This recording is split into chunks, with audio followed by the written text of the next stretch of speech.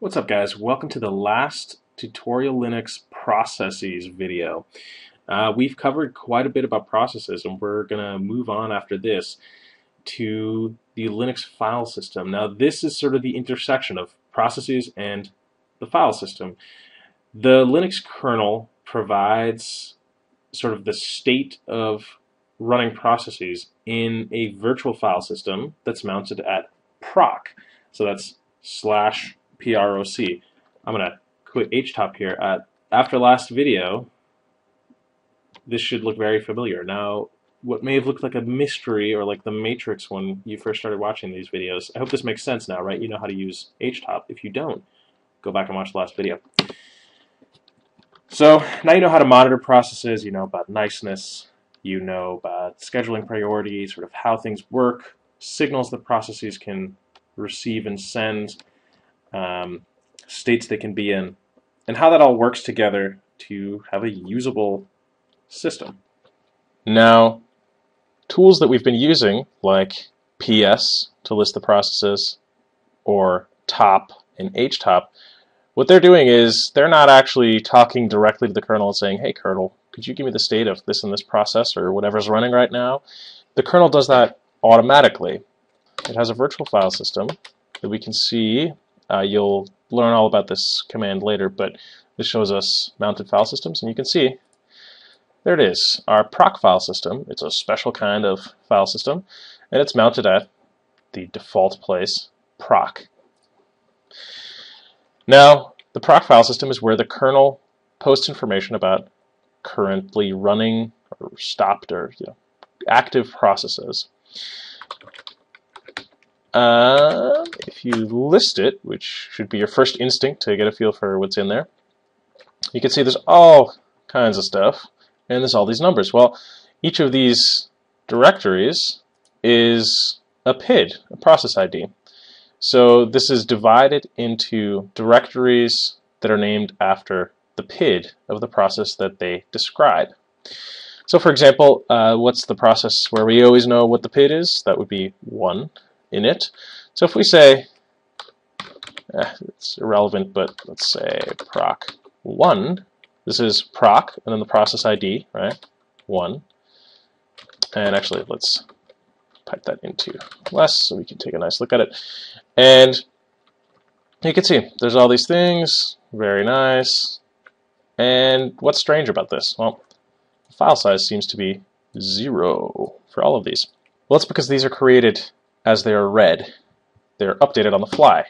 So if we want to see one of them, we can't just list. So first, to start inspecting this stuff, you're going to want to be root. And if you've got sudo powers, then go ahead and do a sudo and then I for an interactive shell session. And then put in your password and you become root. You can see it right there.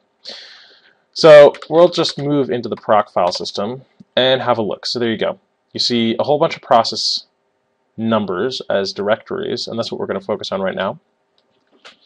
And let's have a look inside inits, because we already know what this is. So let's start catting things. Is there a command line, something? Yes. And you can see that's some strange thing that was run to start the process. Let's see what directory it's in right now. CWD.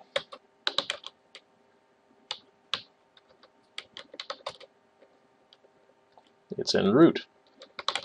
Let's check out open file descriptors. Let's look at memory mapping information.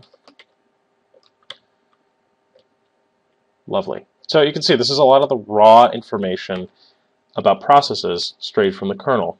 And you're not getting this as a file that has some information saved in it, but it's being shoveled into this file as you want to read it, so it's always exactly up to date.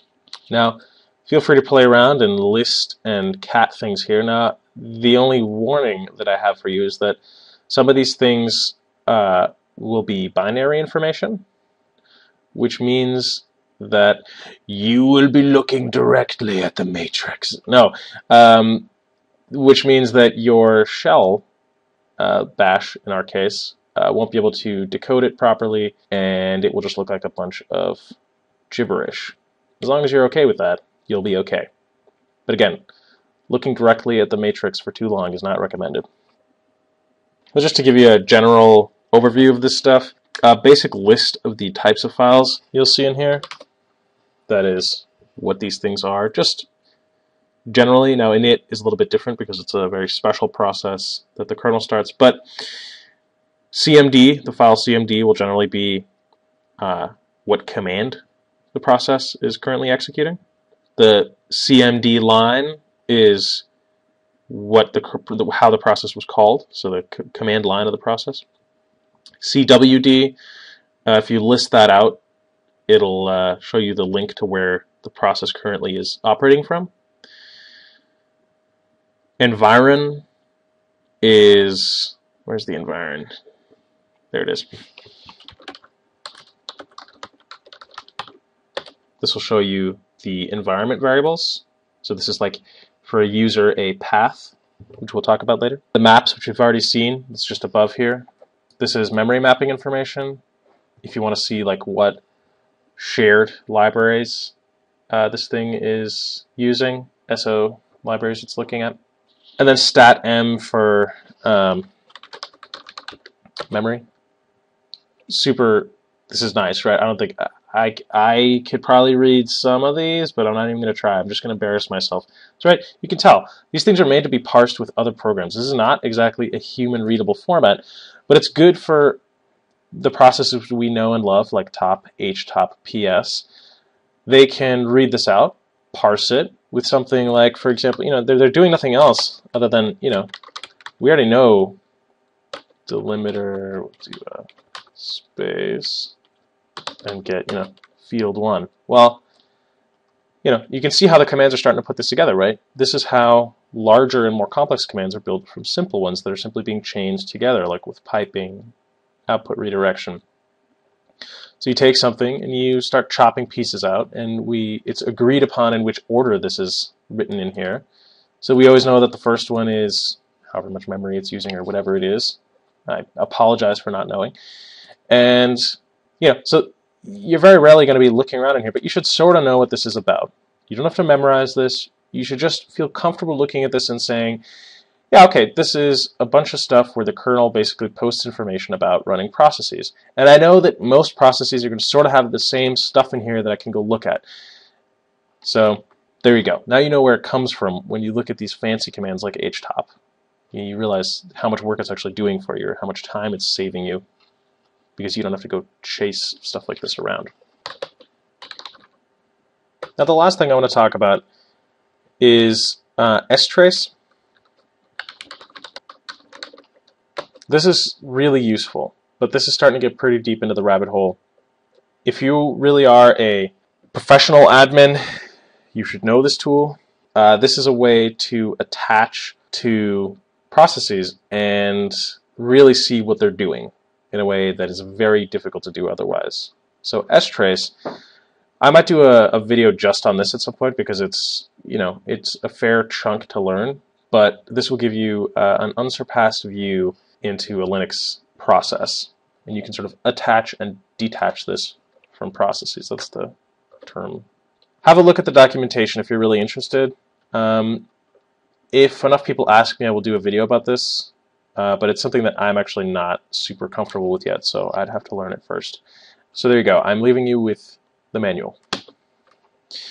Good. So now we're really into the file system. I mean, we now know what proc is for, and that's really sort of, let's say 5% of the whole thing that you need to know. And in the next video, we're going to get very deep into the file system, and I will give you the guided tour of what all these other directories contain.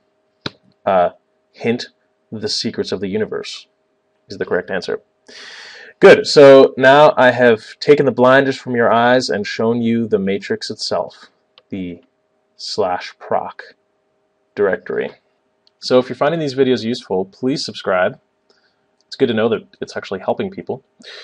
And if you've got any questions, feel free to leave them in the comments, and I will do my damnedest to answer every single one of them. So thanks for watching. I'll see you in the next video.